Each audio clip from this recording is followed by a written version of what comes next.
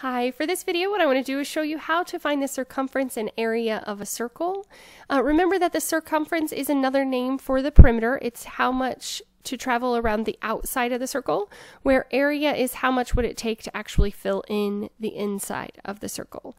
Okay, so circumference we would use if we were fencing, area we would use if we were like painting and trying to figure out how much to cover.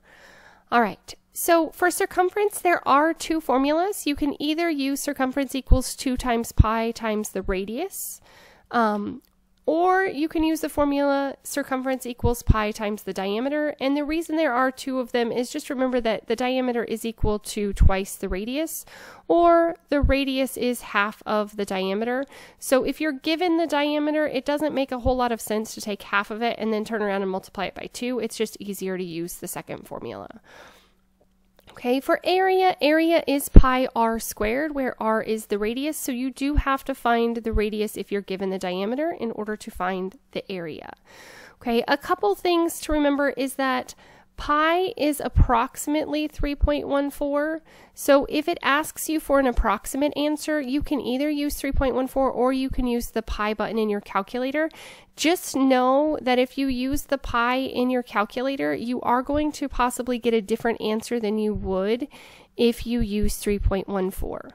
Okay, so make sure you read your directions carefully, because sometimes in directions when you are doing problems like this, it will say use 3.14 for pi, and sometimes they will take either answer, either using the pi button or the 3.14, so just be careful about that.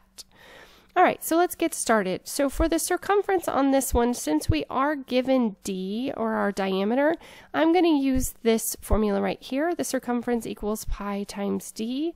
And if I plug this in, I really just get, and I'm going to write the number first, 10 pi.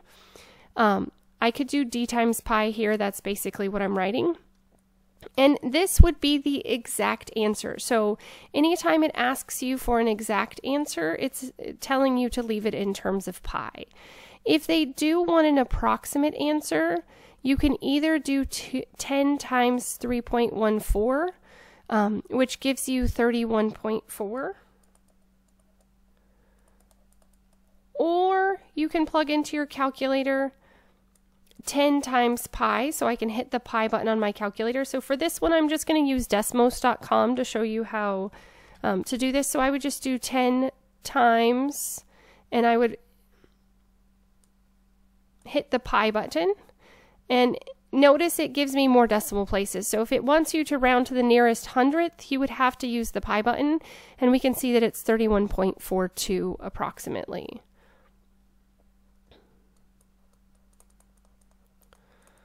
Okay, so that is our circumference. Like I said, just read your directions carefully. Every text is different.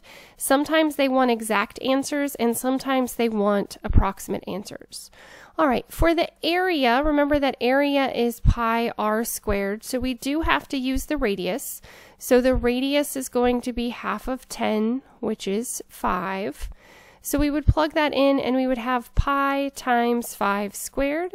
So my exact answer would be 25 pi feet squared. Okay, so again, if they want an exact answer, then you would just leave it like this. Okay, like I said, if you were trying to do this in your calculator, you can either do 25 times the pi button, or you can do 25 times 3.14. And notice that the pi button does give you more decimal places, so if they want you to have more than one decimal place, then make sure you use your pi button. Again, just read your directions, but we can say that the approximate area on this is 78.5 square feet. Okay. All right, moving into the second example, this time we are given the radius, so this is our radius.